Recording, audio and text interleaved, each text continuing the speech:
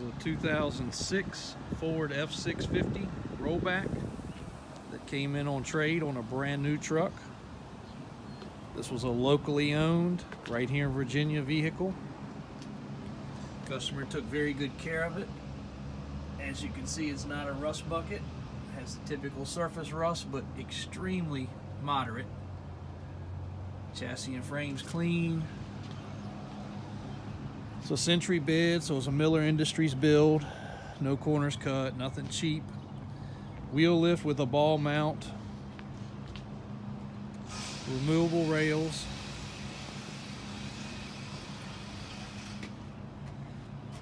Left and right side controls. Oversized fuel tank. This truck does have 400,000 miles on it. The dealer said that this truck had a replacement engine in its life. We don't have an idea of how many miles. They just guessed and threw a number out 150,000 miles ago, but we have no clue. No verification on that, just what we were told. You can see a couple little blemishes in the fiberglass. This truck's only 20 grand. This truck would be right at $100,000 if you were to order it new with all options. You might could cut a corner and get a cheaper bid or cheaper design. That's a ballpark. It does have a crack in the dash and a little crack on the instrument cluster. Runs out great.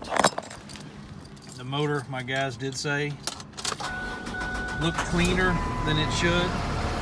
And it's not clean up cleaning, just cleaner than it should, so maybe it did have a Cummins motor. As you can hear, runs great.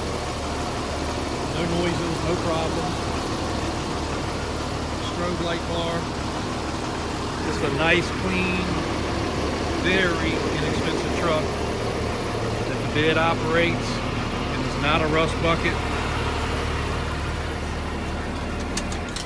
Automatic transmission, I would assume Allison transmission. Just a good overall usable, functional truck. Be a great backup truck, be a good everyday truck. We just put a fresh service on it. Getting ready to wrap up a fresh inspection on it today. So all the brakes, ball joints, front end related, kingpins, whatever it has will be gone over. The bed will be greased, the oil will be changed, and then leaves out of our place, it'll be ready to roll. Thanks for watching.